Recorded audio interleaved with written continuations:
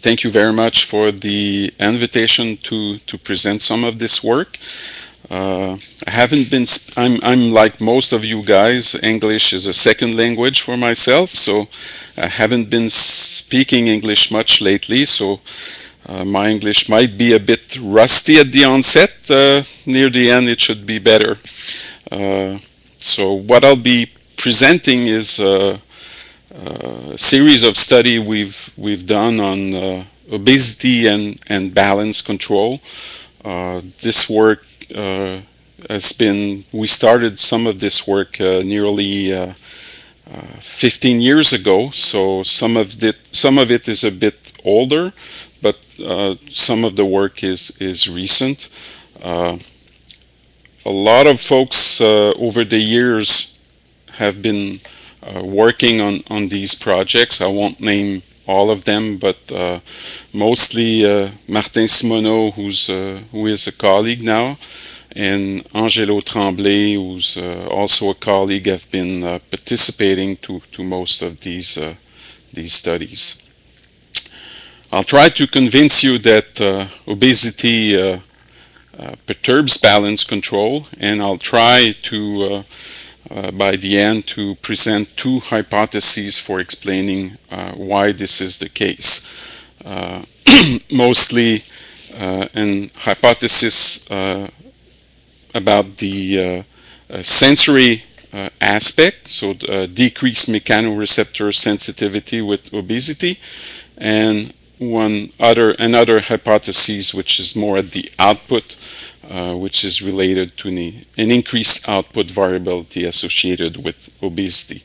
So in between, we'll go through a series of studies showing that balance control is affected in obesity.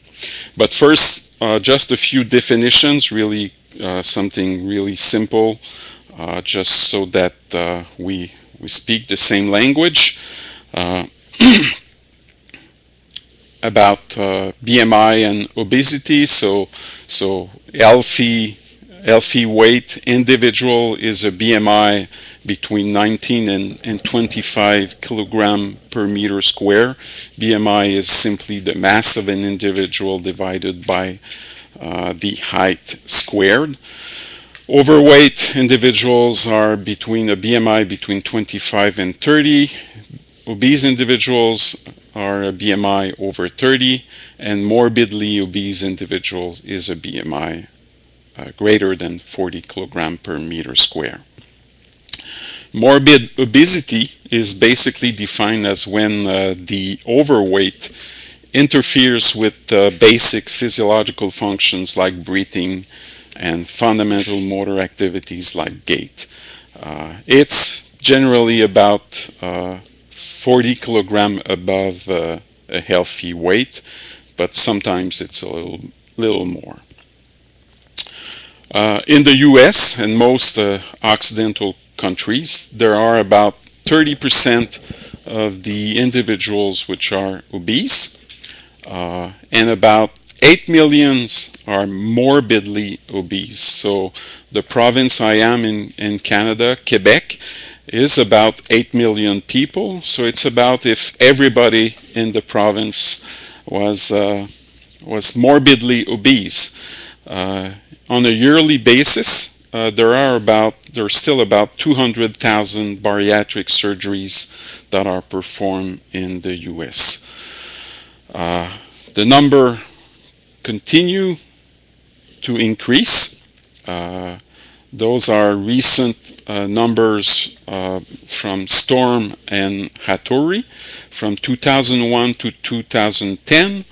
And you see that I have BMI, they present BMI over greater than 30, BMI greater than 40, so that those are morbid obese, and even BMI greater than 50, those are extremely obese individuals. And basically you see that the increase is about nearly 100% over a 10-year period. It's not different in Canada. I took these numbers from the US because they're easier to find out. but in Canada we basically we basically talk about an epidemic as well. So why should we document balance control in these individuals? Well, first, a stable platform is the basis for most of our, wow, this is going too fast. Okay. A stable platform is the basis for most of our daily movements. For instance, we manipulate objects from an upright position. The physical therapists will perform some maneuvers from an upright position, and this stable platform is the basis for precise movements.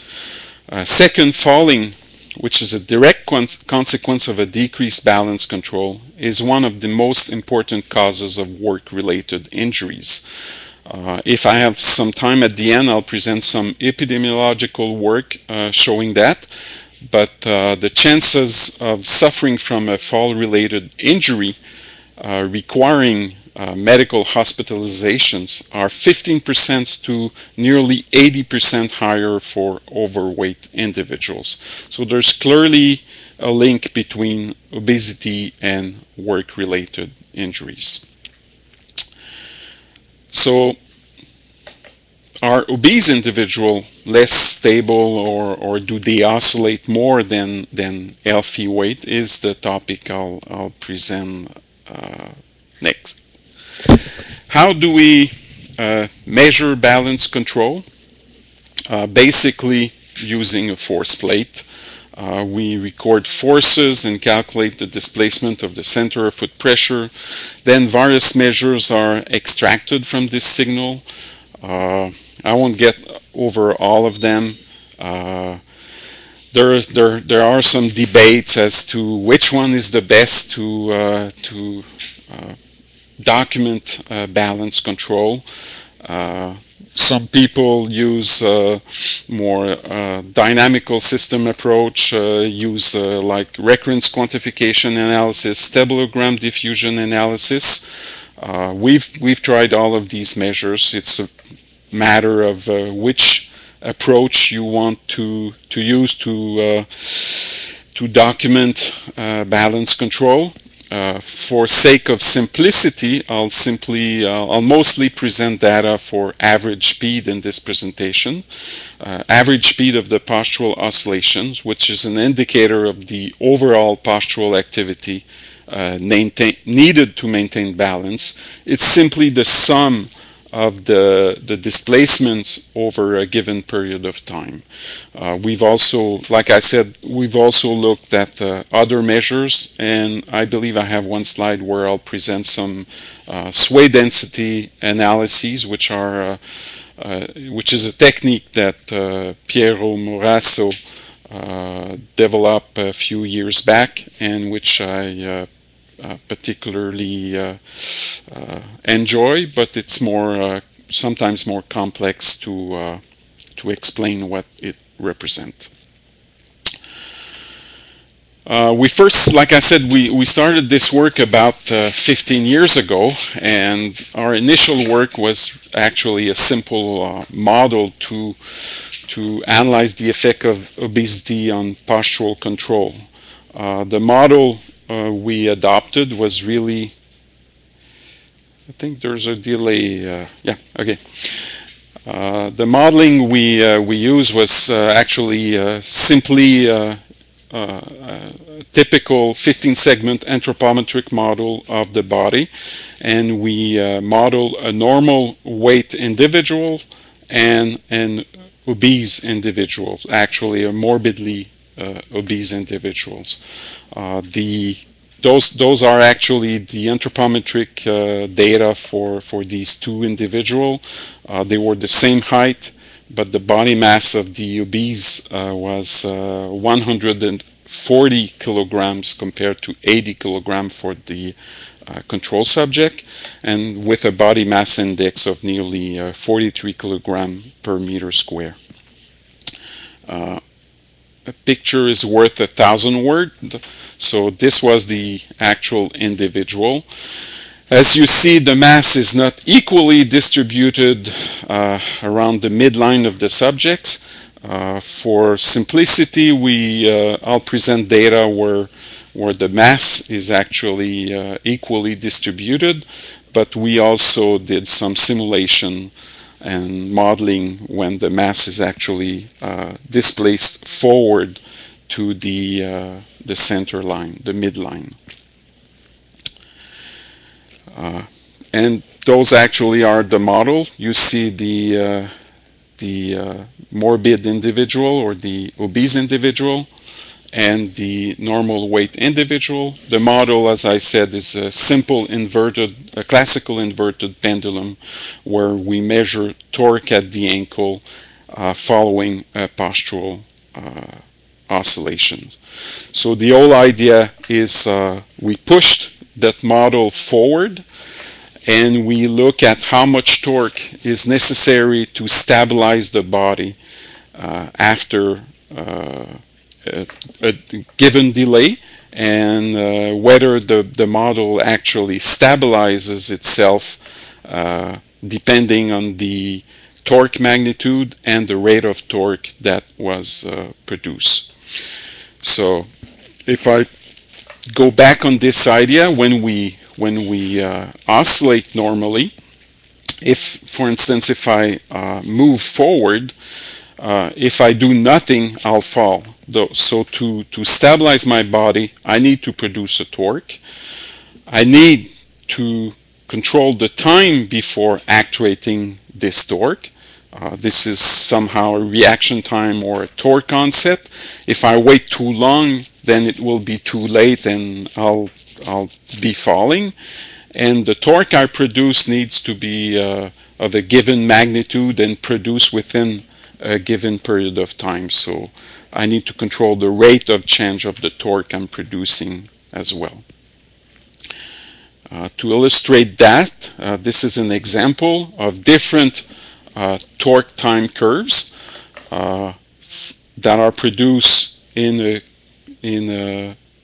some rate of torque, different rate of torque, and with they're all 40 Newton meters. So in this particular case, the torque onset is 100 millisecond, and all curves are 40 Newton meters, but some of them are produced in 100 millisecond, and some of them are produced in 600, up to 600 millisecond.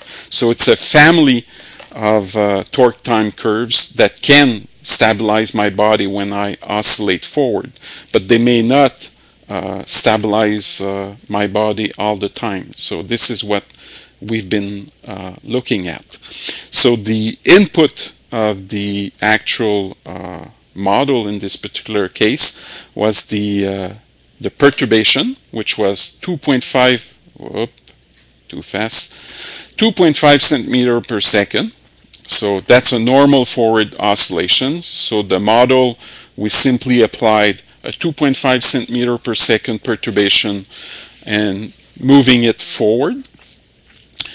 We had a delay in the onset of the torque response, so 100 to 350 milliseconds before we started to apply the torque response to stabilize the body. We varied the amplitude of the torque response, which could be from 1 to 200 Newton meters, and we varied as well the rate of torque of the stabilizing response by reaching the torque in 50 to 600 milliseconds. Are these values? This one is not really too good. Those are data from Darrell Tellen a few years back, simply showing that for young and elderly male and female, these values of torque magnitude and rate of torque are biological. In this particular case, these data simply showed that these individuals were producing torque of 20, 40, and 60 Newton meters in about 200 milliseconds to 500 milliseconds. So the values we entered in our model were simply a little stretch around these values. And the output of the model is quite simple. It's stability or loss of stability. So we apply the response and we simply look if this was sufficient to stabilize the model, or if it wasn't sufficient to stabilize the model. Those are videos. I don't think they work, so I won't click. So I'll be sure they won't perturb anything. But the video was simply showing an actual model moving forward, following the oscillations, and with the torque that was started to enter to counteract the forward oscillations, and this one was stabilized. The model was stabilizing itself, and the next one actually the model wasn't stabilizing and kept moving forward until a fall. This is basically the main results. I'll walk you through these slides. Basically what I present is our planes of stability for the normal model here and the obese model here. What I have is the torque onset here, the time to peak torque, and the muscular torque that was produced. So all torque values below this plane of stability are actually insufficient to stabilize the model, and everything within this plane or above was sufficient to stabilize the model. So in this case, what it means, if we look at torque onset here, the torque onset was 100 millisecond.